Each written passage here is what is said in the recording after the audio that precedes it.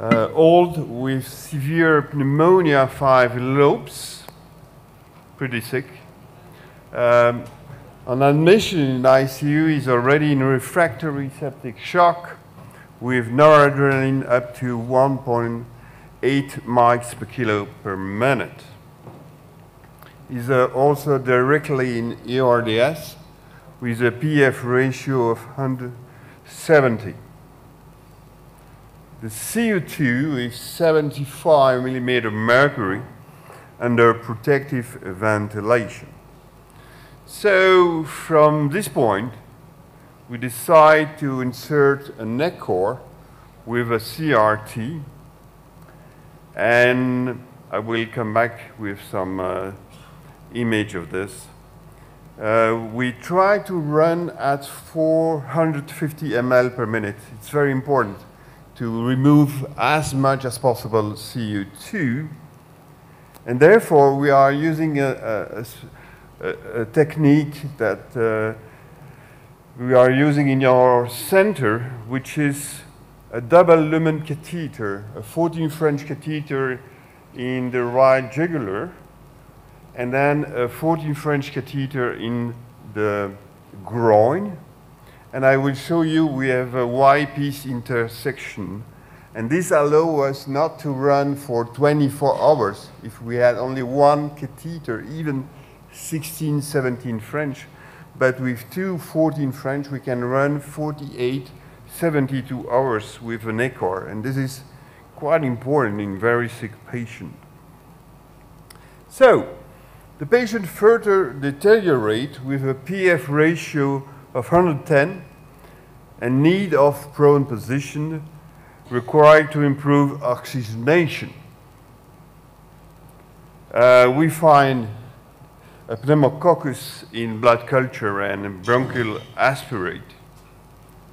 And prone was attempted, but the patient was hemodynamically too unstable, and we had to put him back on his back. So, at this stage, what would you do? And please raise your hands. Would you consider a VV ECMO? If yes, raise your hands, please. Nobody?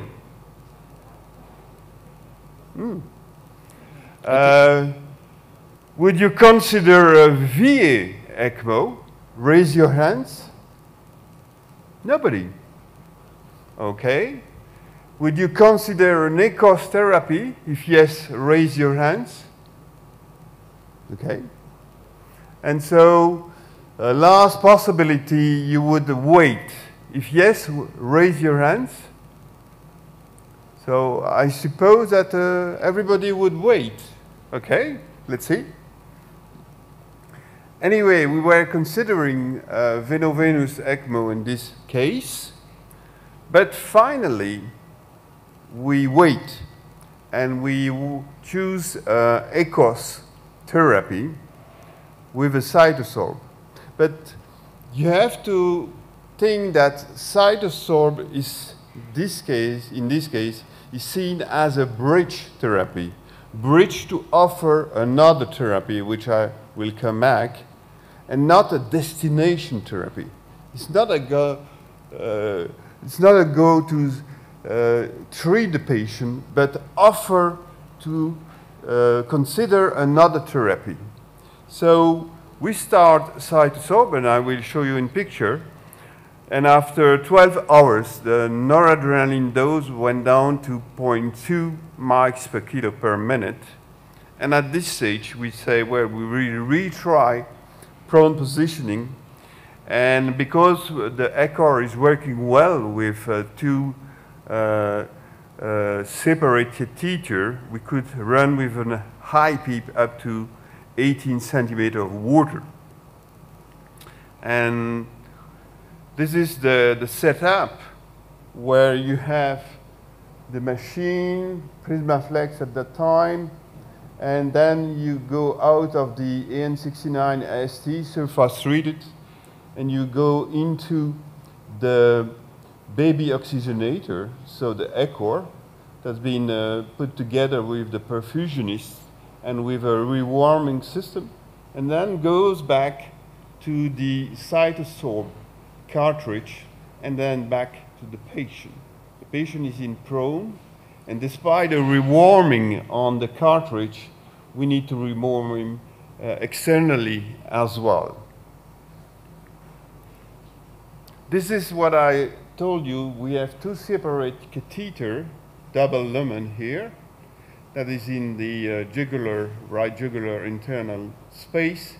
And then we have a Y piece here trying to put the two catheter together via a Y piece to the arterial part, because we re-inject the blood into the jugular approach. The Y piece is very cheap, but it's quite a nice setup to improve the quality and the duration of AKI for us, and at a high level, 450 ml, as I said. Below this, we don't have very good removal of CO2. Now, the PF ratio went up and above 200. We did a new session of cytosorb, which could reduce further down the noradrenaline to 0.02 mics per kilo per minute. And after 3 prone sessions, we followed the scheme in the literature. The patient was on pressure support, was extubated after 7 days, discharged after 12 days to the ward, and discharged from the hospital after 3 weeks, obviously. And again, I stress the fact that we use ECOS, in this case, as a bridge therapy, not to treat the disease, but to offer some space to treat the patient with prone positioning, high PEEP, and AKI. So we were lucky because for the same price, probably, we had to put a VV ECMO. We did an echocardiogram, and the patient had no cardio depression, so there was no need for a VA ECMO in that case. So, having showed the case, as I said yesterday, we need to invest a lot in mechanistic study and mechanistic approach. And before we would run a randomized controlled trial. And this paper, which I did with Louis Forney and some other co-authors, is really focusing on a mechanistic approach and mechanistic studies.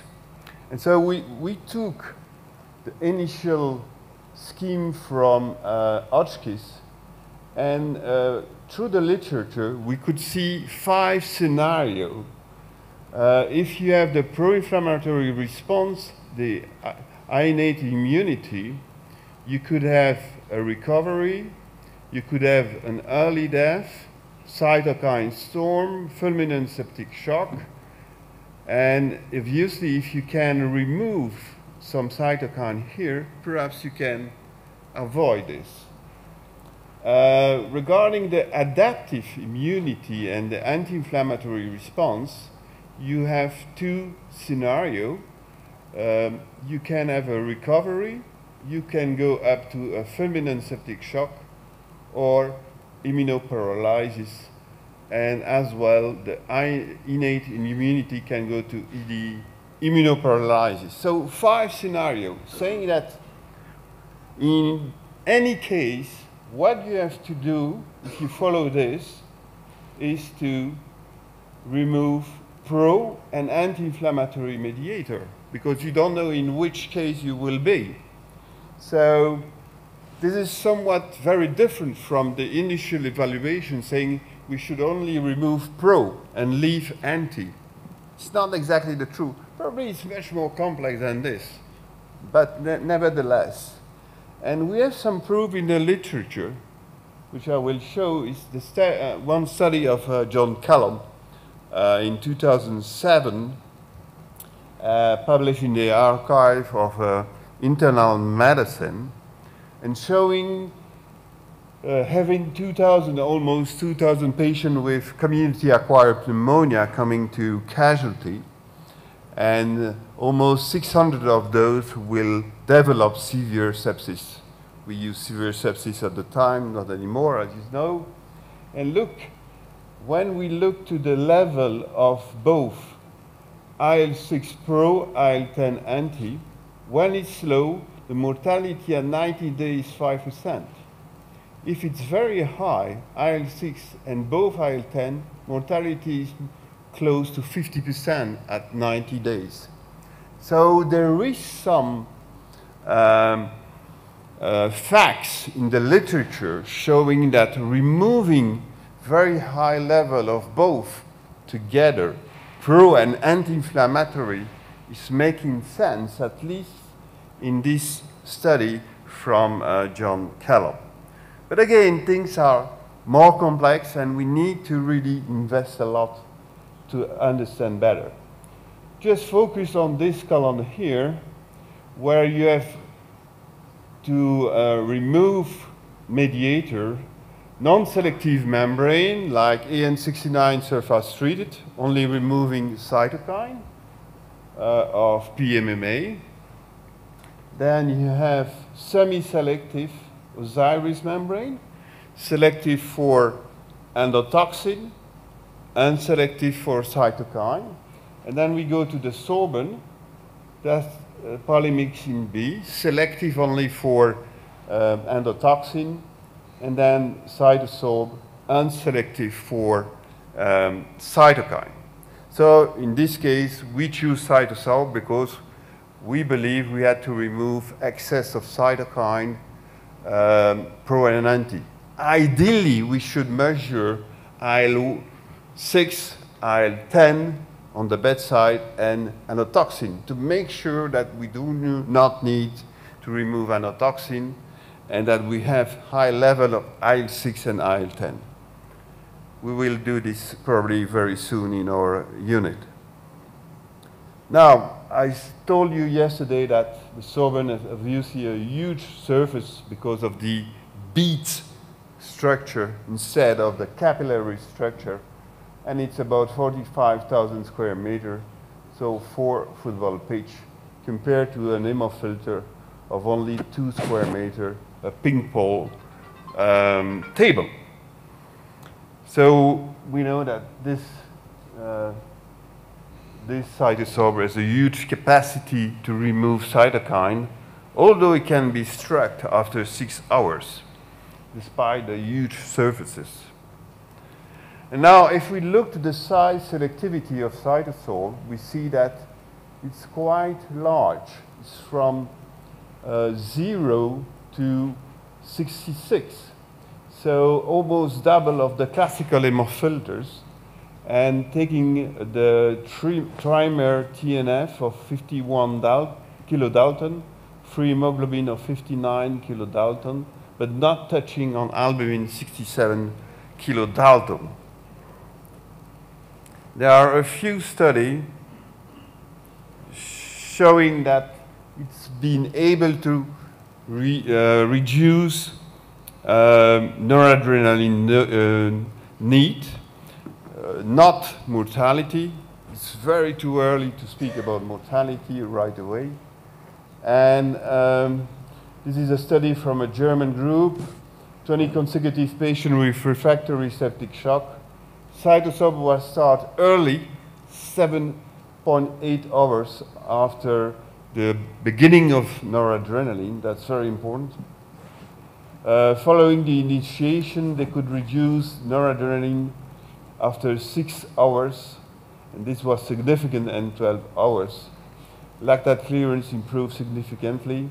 Shock reversal was achieved in 65% of the patient, and 20-day survival was 45 versus expect 80, but this study was not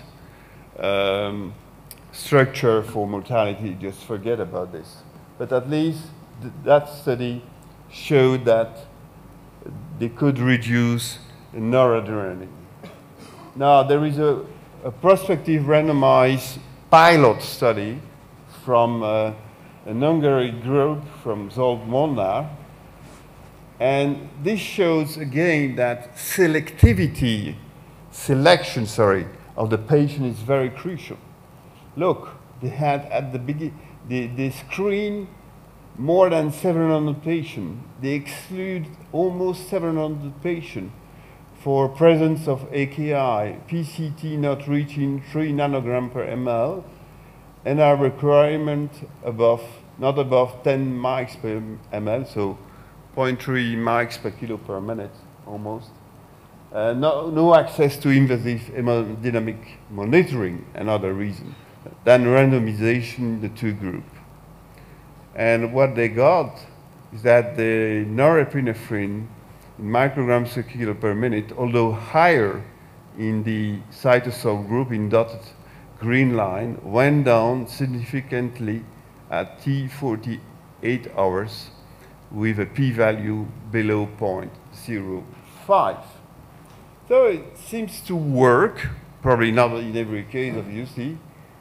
And then we have also the registry in Europe, which is now about more than 50,000 patients altogether. And what we can see from the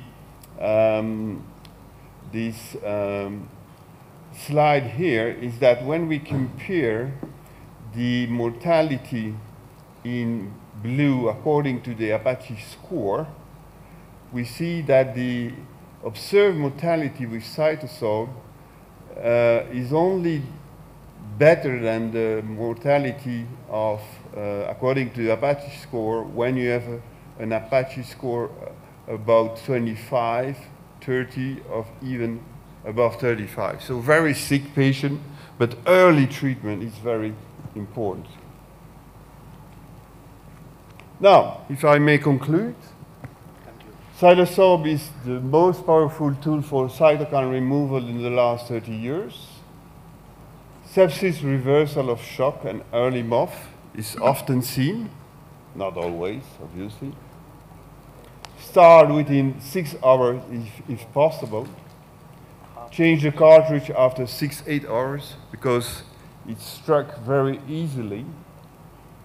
Try to choose very sick patient, but early on. And think always as a bridge therapy. Do not think as a destination therapy. You will not cure the patient with this. You will allow to do another therapy that's going to maybe cure the patient. This is a very different approach. It's too early. We need probably years to get the answer about the destination therapy regarding this. Should be used to prevent excessive inflammation also in bypass surgery. And the safety is pretty good, as you can see. No major adverse event. Only one case of anaphylaxis, but which was directly responding to 1 milligram of adrenaline, and the patient had no consequences. But you need to keep this in mind, and promising clinical data, but too early to assess mortality, and need of mechanistic study. Thank you so much for your kind attention. And lastly, ecorprisprone can be effective in ARDS. Thank you so much for your kind attention.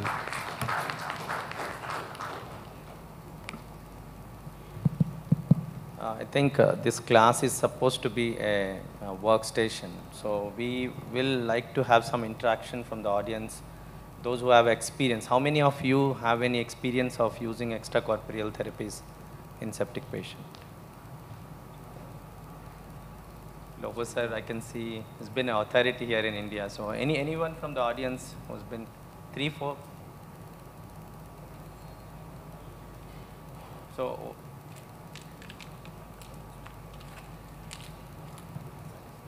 So we have tried to get few filters available in India, are commonly used as of now in Hyderabad. People who are not completely acquainted, you can see it. This is Cytosorb, which Patrick sir has been demonstrating. It has a huge surface area of 45,000 square, that is almost equal to 4 football stadium as he demonstrated. This is another one from company from Saffron. It is HA330. It is again, I come again in my presentation. And another one is from Tore. Tore has two things. One is Toramyxin and another one is Hemophil. Toramyxin, it is a polymyxin B implanted fibers, immobile fibers. Another one is Hemophil, which works as on base of absorption as well as hemofiltration. So it's slightly modified. It contains PMMA fiber. It has its adsorption properties. And this one is Oxaris filter. This goes into only Prismaflex. And among all the filters, this is the only filter which claims or it has a good report of removal of both endotoxins as well as cytokines. Most of other filters, they target cytokines. This the only one they claim that it has proven, but yes, for all filters there is no RCT proven. There are only small case series or prospective observational or retrospective observational studies. In our experiences, people who are commonly using, yes, it's not like 80%, 90%, but it is one, as sir said, Patrick sir said, it's one of the bridge therapy. You give this, try to support the patient in other ways and try to get the result. I'll go for my presentation.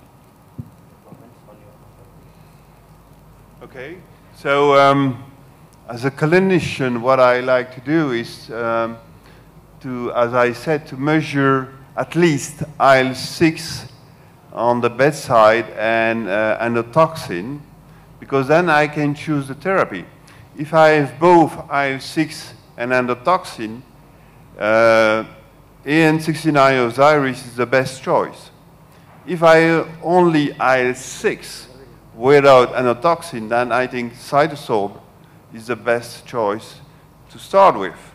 If I have only endotoxin alone, I think then that polymyxin B is the best choice. So I think measuring is very important, not only at the beginning, but during the whole treatment, to see how many cartridge do I need to treat completely the patient, and to get down the IL-6, IL-10, as I show you in the beginning, and also the endotoxin level, because we know that endotoxin can also be released from the gut sometime 2 or 3 days later of the initial insult.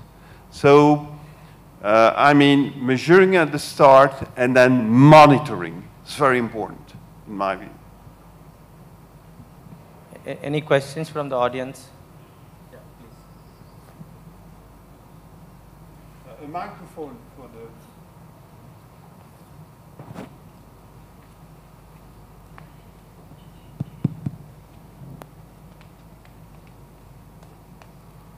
Another question there. Please, microphone. Thank you very much. That was a wonderful talk. My point is, I agree with Oxaris. Obviously, it has a long run over this concept. Except other filters which are short life, like Cytosorb 4 to 6 hours or 8 hours.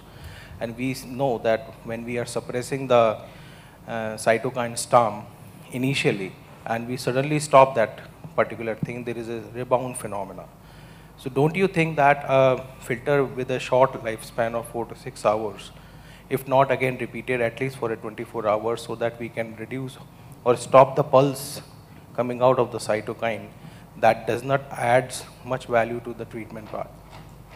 I fully agree with you. I mean, you have two ways to try to monitor this. The ideal way is obviously to measure IL-6, and if you have a rebound, obviously you have to carry on with a new filters.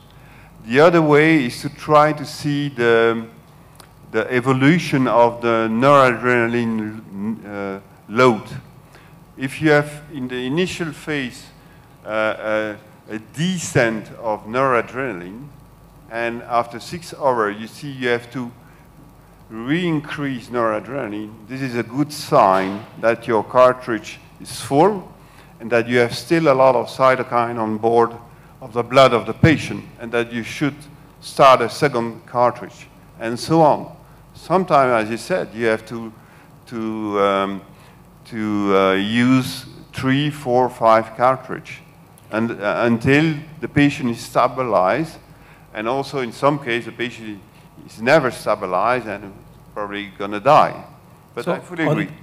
On that point, my one question is just a query. So have you any experience of continuously using a filter, for example, cytosorb, considering within 6 hours we know it's not going to work? So instead of continuing the therapy without cytosorb, continue changing the filter at least 4 filters a day, maybe 4 to 6 filters for at least 24 hours, so that we can reduce the pulses coming out of cytosorb. Rather, it becomes a very expensive aspect. Yeah. I have some experience, but I use also cytosorb for intoxication, and there I can use the same cytosorb cartridge for 48 hours most of the time, because the stacking is not the same like in septic shock patient, but in some septic shock patient, I have been able to use it for 24 hours, 36 hours. So it's not all the patient that would need a change after 6, 8 hours. I agree. No, my question is, like, as you just said, that we need to monitor the dosing of NORAD, whether it's going up and down. So instead of, like for example, at 6 hours, if we believe, do you think after 6 hours we add a new filter, remove the previous one, and continue to have 4 to 6 filter over the period of 24 hours to completely suppress the cytokine storm? So your idea is to put first a cytosorb and then an Osiris filter after? No. Cytosorb after 6 hours, if the rises again, the noradrenaline requirement is going up, do you need to repeat one more? That's yes. You need to repeat. I'm saying over the period of 24 hours, use 4 cytosorb continuously without any gap. So he answered that question in the first half. I think you didn't get the question. See, he says you can have 2 ways to measure the need of continuity. I got that. Continuity of cytosorb requirement after 6 hours. If you have a molecular way of measuring IL-6 levels, if it is dipping, is one way. The other way is if in spite of your cytosorb, your NORAD is started tapering, again it started going up. So you need a repeat of cytosorb. Yeah. The question is how many, how much time? Yes, so that's what I'm saying. At least what I think, that over the period of 24 hours, at least continuously, if we are able to suppress the cytokine storm, the rebound is usually not that stronger. 2, 3, 4. Continuous cytosorbs. How many we can use? Well, we can use 2, 3, 4, 5, but obviously, as you said very well yourself, it's a question of cost as well. Right. So that's obviously the big issue. But I think if you have a young patient in refractory septic shock with no comorbidity, then maybe you can put some money to buy some cytosorb and to use 4 or 5 if needed, as I said. So, it's okay? Thank you. Okay, good. Hello. Just wanted to ask, like in case we have attached the cytosorb to a CRRT machine and we continue to use the CRRT circuit for say around about 72 hours or so. So do we need to remove this, like the clinical need for cytosorb has already gone. So do we need to remove the cytosorb filter, or we can just keep it running? Will it have any deleterious effects? This is a very good question. No, we don't need to stop the CRT. We can make the change in 1 or 2 minutes max, because we are clearing the cytosorb before, and this takes about 30 minutes. And when we are ready, we clamp the 2 sides, and then we insert a new cytosorb. And we don't lose the CRT circuit. The question is not that. The question is the need for cytosorb has gone. So if I keep the circuit, yeah. Now they use cytosorb for 6 hours. Yeah. After 6 hours, now you felt that the clinical response. Yeah. So do I need to remove that cytosorb cartridge from the circuit of CRT? No. I mean, need for cytosorb is not there, but do I need to remove it, or if I just No, continue that's using it? That's an excellent question. No, I think what we do and what we do in all the place, I think, it's to keep the cytosorb on site, because as you said, it's always a risk for the circuit if you remove it. If you have to remove it, you have to take the risk. If not, no, you leave the cytosorb in the circuit. Doesn't make any big difference for the circuit. The reason of asking that question was, in one of the meetings, there was a discussion whether the cytokine which has got adsorbed to the surface, does it release back into the That's a very good question. So far, there are a few studies showing that there are some deabsorption. I showed this also yesterday. Should be around 5 to 10%. So if your patient is deteriorate, then maybe you should remove the cartridge. And then wait for a few hours to see if restabilize. And if not, you have to put a new cartridge. But you're fully right about deabsorption, yes. Thank you. We'll move to the next case, then we'll come.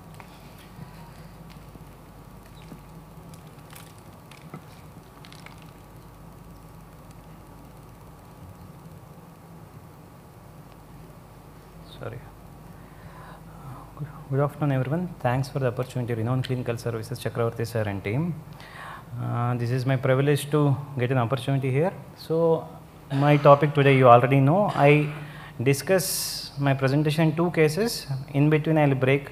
Let's go.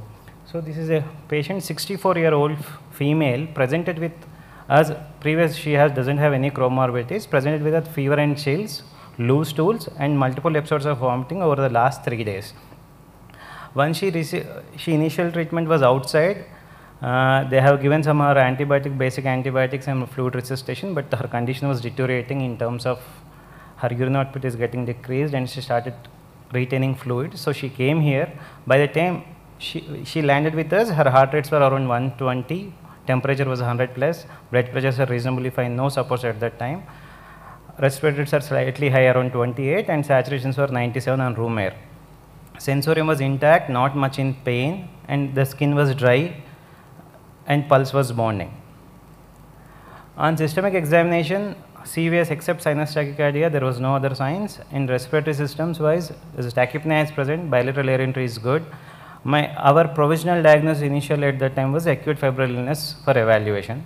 Initial labs, TLC is around 13,000, platelets 1.5 lakhs, creat 1.2, sodium was 119, and transamine is around 2 to 3 times the basic value, and bilirubin is 3.22, CRP is 301, and procal is 2.6. CT abdomen with contrast was done, suggestive of mild hepatomegaly, retroperitoneal lymphadenopathy, pyelonephritis changes, no obstruction or no hydronephrosis, and there were cystitis changes. CT chest, bilateral minimal pleural effusion and minimal consultation with axillary lymphadenopathy. ABG, respiratory alkalosis with metabolic acidosis, bicarb around 17 with basics of 7 to 8. TUDI echo was completely normal. Awaited investigations were cultures, baseline cultures which we sent, and tropical workup.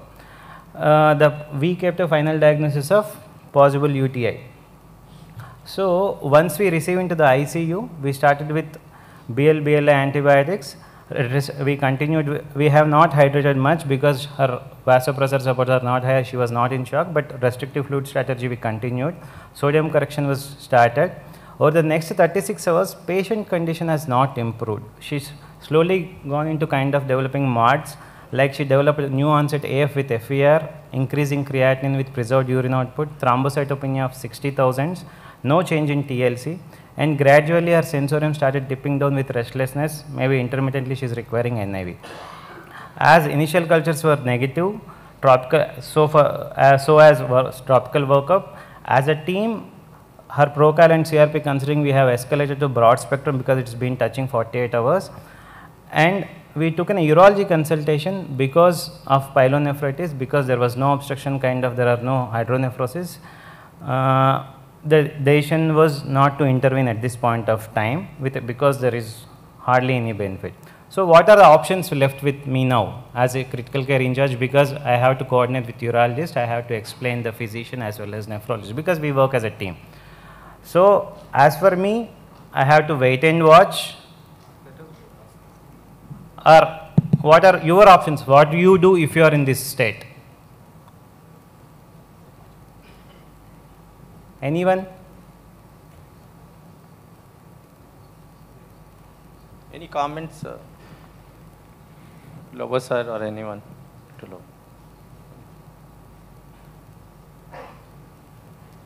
See, this is not a very uncommon scenario in many of our intensive care unit. Many patients who comes with unexplained multi-organ failure, we stuck them there. What maximum you can do is stabilize your hemodynamics and homeostasis and give antimicrobials. After that, with organ support, you will be wait and watch phenomenon.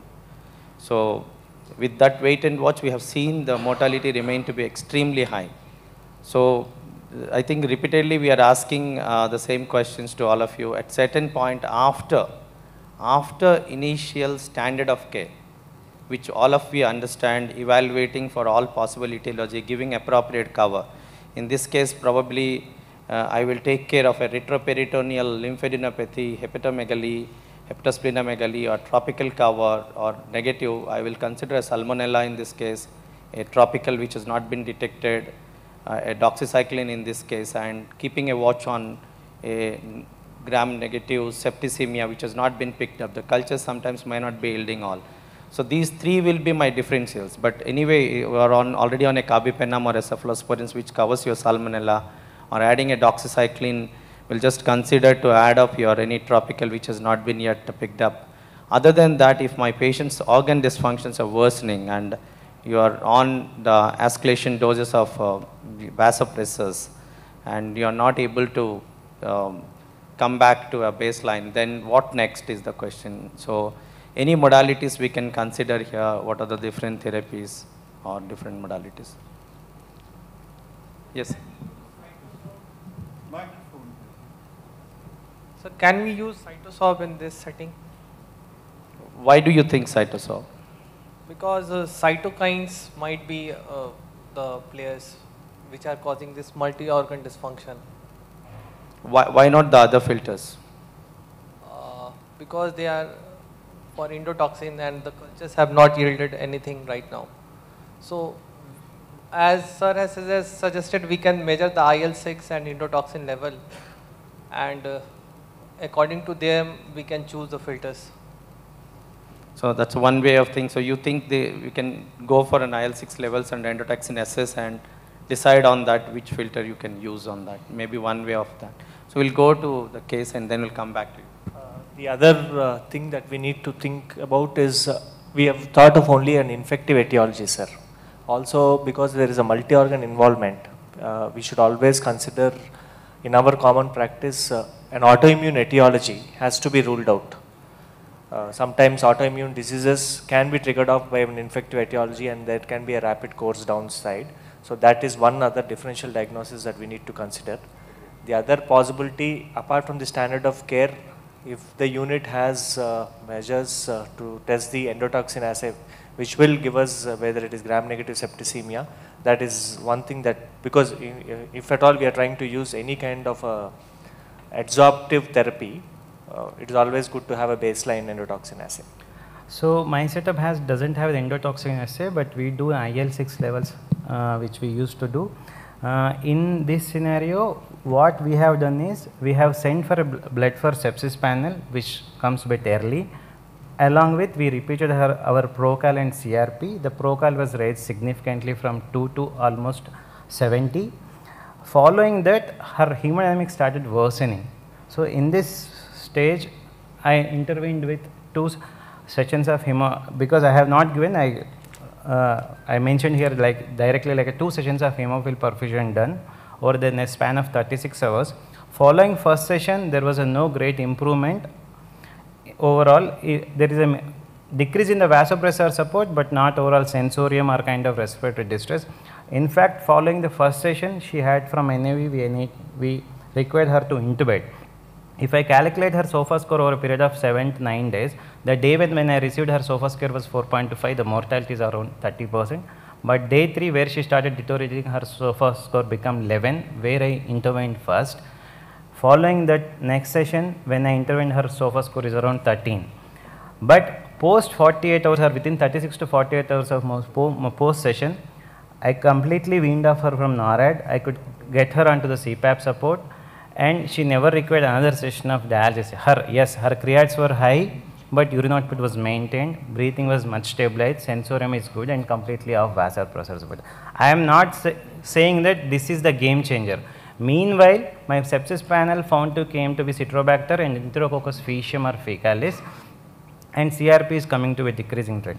So, as Patrick sir said, it is a kind of bridge, or I am trying to reduce or prevent my organ dysfunction rather than intervening late. Yes, as Dr. Vijay Tarvait, we have sent ANA, but considering her age of 60 years, presenting at 60 years with flared up autoimmune disease slightly goes in my thought process. Yes, we need to evaluate, but to stabilize her, I will definitely give her a chance rather than established organ functions. I want to intervene before rather than establishment of organ functions.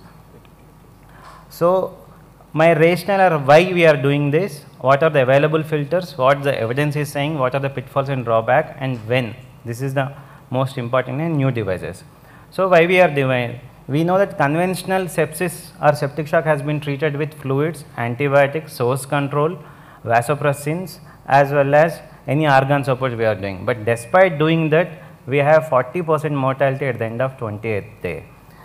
And because of sepsis and septic shock, we have complete disarray of our immune system, completely dysregulation, leading to MODS as well as immunoparalysis. Because of immunoparalysis, we have a new onset of hospital acquired infections which are dreadful. So, we need to restore our immune homeostasis. For that, we use extracorporeal therapies, the targets being either cytokine removal or endotoxins. This is what we can summarize, or this is how it happens. Once the pathogen attacks the body, there will be expression of pathogen associated molecular patterns and endotoxins causing cytokine flare and cytokine storm. So, blood purification system attack this pathway at various levels and try to stop the cytokine storm. So, these are all the filters which are available. Try to compare here. The tauramycin, which is polymyxin B inflated fibers, it targets endotoxins. The prescription so far advised by is for 2 days, 2 hours. Anticoagulation we need to go for heparin, and blood flow we need to maintain around 80 to 100. Additional advantage with this, the polymyxin B, which is impregnated in the filter, has antimicrobial effect. Yes, what is the evidence for this filter? So far is mixed.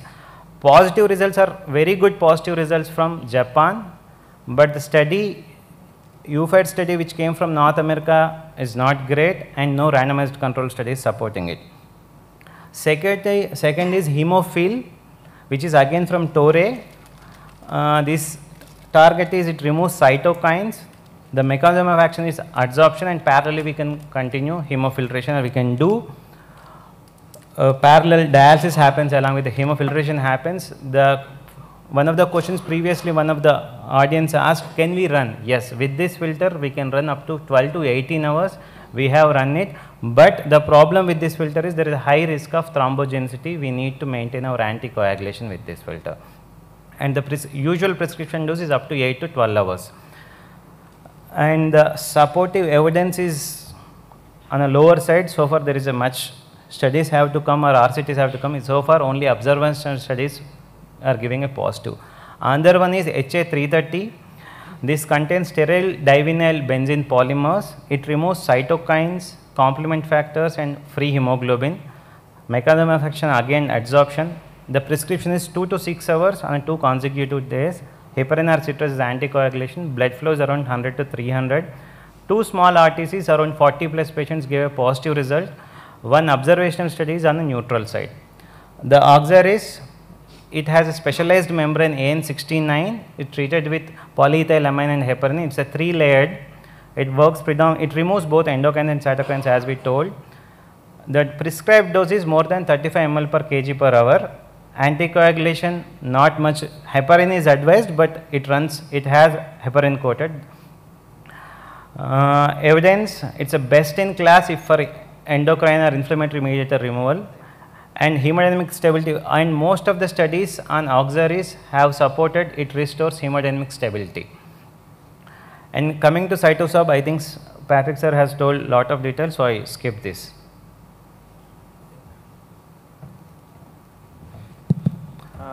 I think with the sort of time, we would like to take questions on that. And a very interesting point which he made, I was also interacting. See, in those initial situation, as he pointed out, you may not have a definite diagnosis for initial 24, 48 hours. You have all dilemma. This patient may be a different scenario where we have little clue. But many situations, the patient lands up with multi-organ failure. We by default level it as a sepsis and organ failure. But you may have any scenarios. Many of them may not grow anything. You may not actually conclusively have an evidence of infection. So the next question comes, even though your workup goes for all your autoimmune panel, that may take its own time. Sometimes there may be ANA which is negative by IF initially with the 40 cutoff. Maybe it is positive by 100 cutoff. ANA profile may take time. So the question is, can I run this in the context of where I have not clear evidence whether it is a sepsis or not a sepsis. Even though, as we said, you can have an endotoxin assay, you can have a IL-6 levels, you can have a cytokine assessments, then you can initiate. The point is, if I have an autoimmune backdrop or I have a suspicion of autoimmune, the point is you may think about a plasma exchange there, where you need to removal of an immunoglobulin which is a very high Dalton molecules. And it is probably few million Daltons than what we are using a more middle molecule removal. So that may not be fitting here. So here this will not, no way going to help your autoimmune phenomenon. It is only about a hyper-inflammatory phenomenon which we are talking about, either a septic patient flaring up, or we sometimes see this happening with a trauma or a cardiopulmonary bypass or a pancreatitis or a burns. These are the contexts which are again considered as an hyperinflammation where you can overlap them. Again, I think we repeatedly re-emphasized in the last couple of days with many discussions yesterday and today that we still don't have any robust evidence strongly recommending their use as a standard of therapy in any of these settings. But in spite of our regular standard care, if we get into a junction where we are not finding an answer to help our patient, these can be used as an adjuvant. The next question is, at what time? How early? We are saying we need to be early, you cannot use it late. How early? Because many of the times in early scenarios, many of our patients don't need it. They get recovered by themselves by standard care. So Dr. Patrick and we were discussing that he has given a timeline of around 6 hours. If you see in his cytosol views, if a patient is started to having a precipitated sepsis, and you used your standard of care, and initially 4 to 6 hours you are not able to stabilize, you are requiring escalating doses of vasopressors, that is probably the time where you should consider of using one of them. And at that point of time, then the second question comes, what is my filter? So the filter, now first discussion is, if my patient after the basic standard care is not improving within 4 to 6 hours and they are going down with escalated doses of NORAD and vasopressin, I need to initiate. I have taken a decision. Then what filter? Then we were discussing about using some assays like you are dealing with a gram-negative endotoxemia, or it is more of a cytokine storm, depending on that, and then adding, do you need any renal replacement therapy in them? If suppose I have a patient who has an acute kidney injury, I have a sepsis who is getting down, I have a suspicion of endotoxin and cytokine storm which is playing all the role, probably I have to choose a device which can take care of all of them in the form of auxiliaries. In only the disadvantage will be you need to have a plasmaplex same machine with a CRRT component, needing a cost of around maybe $1 lakh for dealing that. That will be one of the area of concern. The other 3 or 4 things which we said is the toramycin filter, which is right now have a limited availability with us, which we used a lot in the beginning. After, as he pointed out, the recent trials which has not suggested strong in favor. so has been dropped, can be used as an endotoxin, only purely to remove endotoxins. Then we are talking about other 3 or 4 things like cytosorb or hemosil, which is again the same Torre company came back, and this HA330, which is again from Ajafran. We are all talking about removal of cytokines in permutation combination in them, can be an alternative to them. So again, the second question is, after you choosing the filter, how long? How many times?